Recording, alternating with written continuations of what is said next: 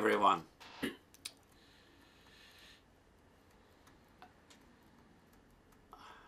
One of our booklets on display in our CTS, that's the Catholic Truth Society stand at the back of the church, is entitled The Four Last Things. Now, as we approach the end of the liturgical year, the church invites us to focus our minds on the same: death, judgment, heaven and hell.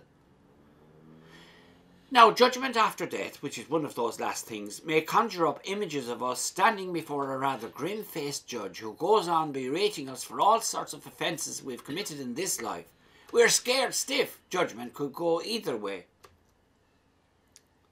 Well, I can't see that being the case. First, the cards are stacked firmly in our favour because God is a merciful judge beyond compare.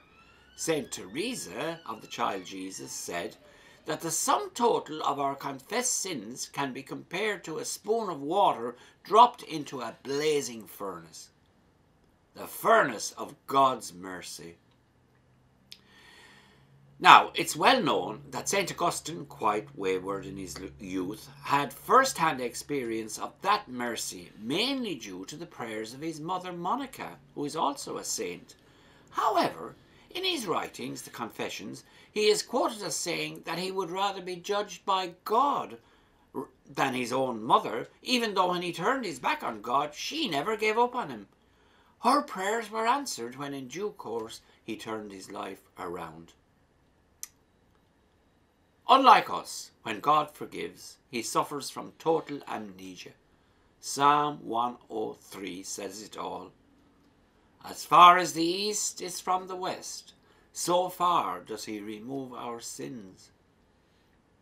Scripture reassures us that when we repent of our sins, God will never drag them up again, like we do sometimes.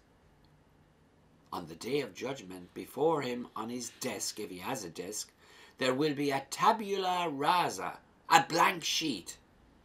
And even if our CV appears to have some shady areas whereby judgment could go either way, my reading of Scripture is that God will be looking for any loopholes he can find to offer us a reprieve.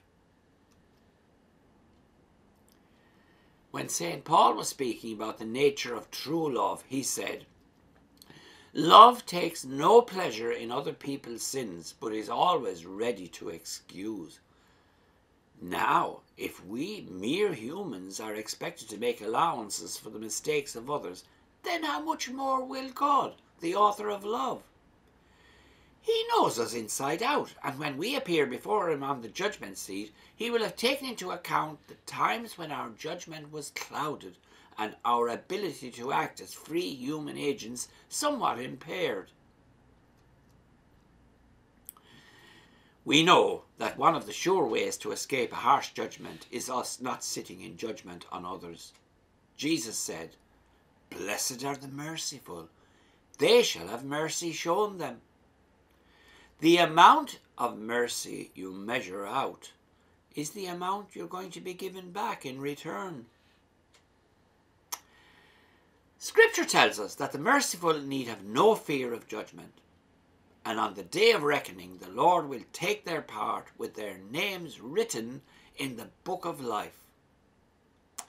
Thank you all very much for listening, and God bless you all.